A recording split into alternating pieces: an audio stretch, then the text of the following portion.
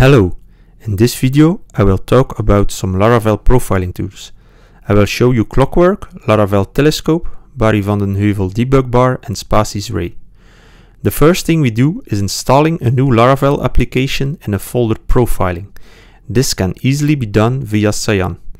Cyan will install your preferred version of Laravel. The version can be specified in the installer. After the installation, we copy the example env file and generate an application key. We install Laravel Sail, publish its configuration files, and boot up our application via Laravel Sail. This will start up 4 Docker containers and give us a working application on our local host. Here you see the boot up of the containers, and once this is done, we can boot up our browser and see that we have a working Laravel application. The next thing we do is opening our project in PHP Storm, and after that we will install the tools we want to test. The first tool we install is the Barry VDH debugbar. It's a simple composer install. You can find it in the documentation. The same is done for Clockwork, also via a composer install that can be found in the documentation of Clockwork. Just copy paste it, run it in your terminal, and you're done. The third tool we install is Laravel Telescope. Laravel Telescope is a built-in package from Laravel. It's also installable via Composer. So the package is provided by Laravel itself, so also documented on their website. And last but not least, we will install the Laravel version of Ray. This can also be done via Composer. Ray is a standalone application that has a companion Laravel backend application. So we copy the Composer install and execute it. So the 4 tools are installed now. So when we now refresh our application, we can see that the debug bar is running. We also see that Laravel Clockwork is installed if we open our DevTools. The DevTools has a companion Chrome plugin to see an extra tab in your DevTools. So you have to install that plugin first to see this. When we want Laravel Telescope to work, we need to run our migrations first, because it uses a database to store its data. Now that everything is in place, we can start testing our tools. We can test if Ray is running by running the Charles command on it. This will show us a dummy message in Ray.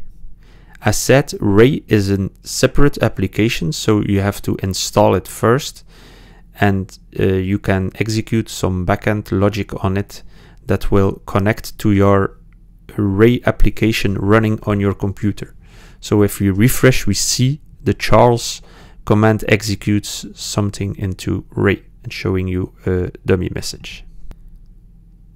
If you want to use Laravel Telescope, we have to publish the configuration first. After the configuration is done, we can refresh and see Laravel Telescope in place. So now we've tested Ray, we've tested Laravel Telescope, and we've seen the Barry VDH debugbar and Clockwork. Now the next thing we will do is testing some logic on our database. So we retrieve the number of users in our database and can see in the debug bar that the query is executed. When we look into Clockwork, we can also see on the database tab that there is a query executed, and you can see the query time. You can see the query time also in Embody VDH debugbar.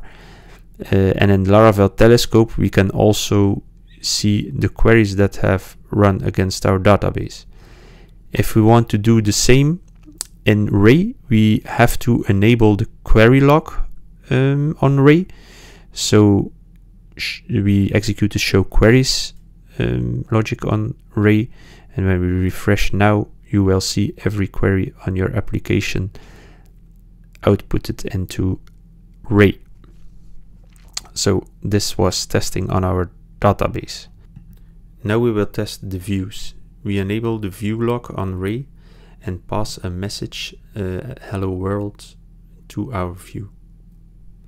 If we refresh our browser, we will see that a message is shown in Laravel Ray or in Ray.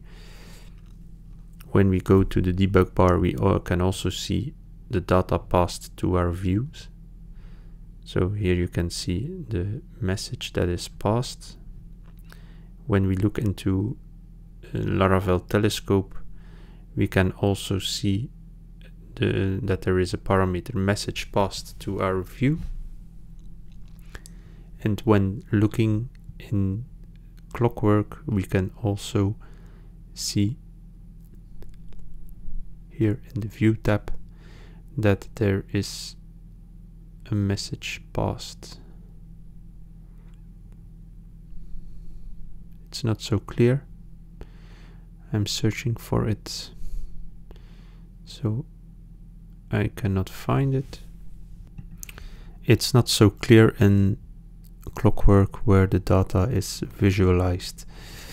The next thing we will do is testing mails. So the first thing we do is create a mail class. We name it test mail. So if we have something to test, we enable the mailable in Ray. So we initialize that mailable onto Ray, and let's look what happens.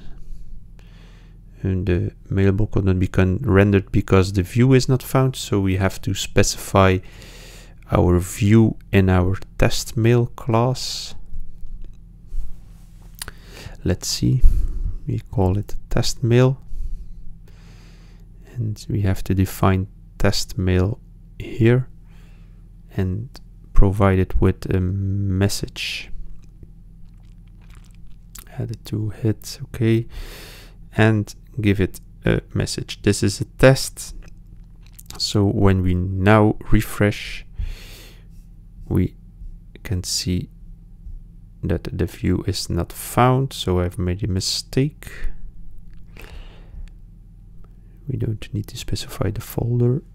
Let's refresh, and we see the mailable class. This is a test. It's very simple.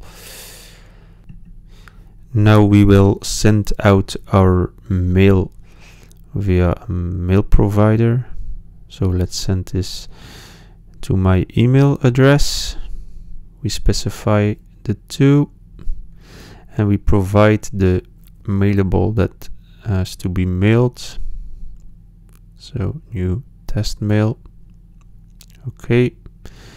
For the test mail, we have to specify the from address, otherwise we will get an error.